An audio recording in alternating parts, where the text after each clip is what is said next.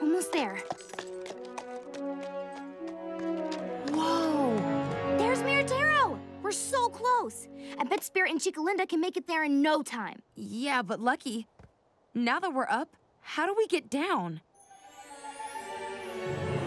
Oh, no, no, no. I could handle being lost, and the snakes, and Boomerang. I guess not really Boomerang, but this day started out so simple. All I wanted was to get back in time for lunch. And I just wanted a nice ride home. Was that so much to ask? We're doomed. We're so doomed.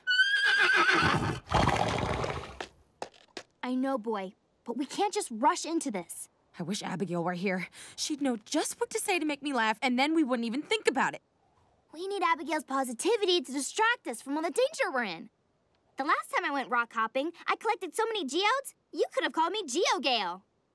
Did that work? Kinda.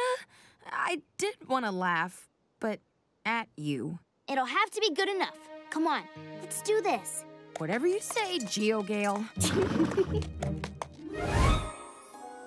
This poultice should pull the snake poison from the wound.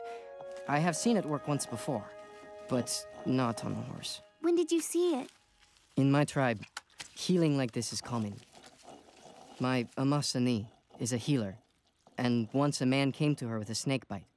I helped her make this poultice, and it saved his life.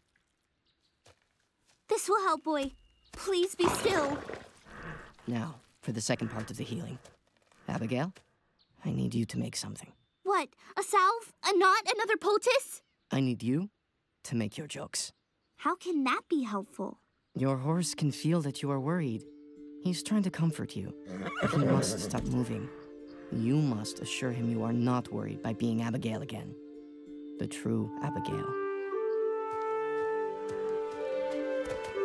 I can try to be the true Abigail again. I will be seriously silly. One day, I hope they make popcorn-flavored ice cream. Because every time I want something sweet and salty, I put popcorn in my ice cream. But then the popcorn gets soggy and the ice cream gets gross.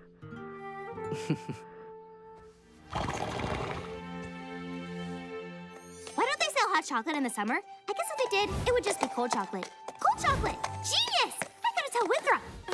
If I had a penny in one hand, a dime in the other, I'd have money. Or coins at least. Is it working? Do I sound like her? If fruits and nuts were ifs and buts, we'd... How's it go? Oh, yeah. We'd have a Merry Christmas! Your turn. Okay, but I'm not attempting the Abigail voice again. Okay. Clouds! They are so fluffy! They're made of water, which is 2 parts hydrogen and 1 part oxygen. That's why they call it H2O! Turtles can live really long lives. Just keep talking. That's what Abigail does. Do you think fairies live in these rocks? If there were fairies in rocks, they'd be frogs. Oh, thank goodness. I didn't think I could take another second of the tension or I would just explode. Hey, that sounded just like Abigail.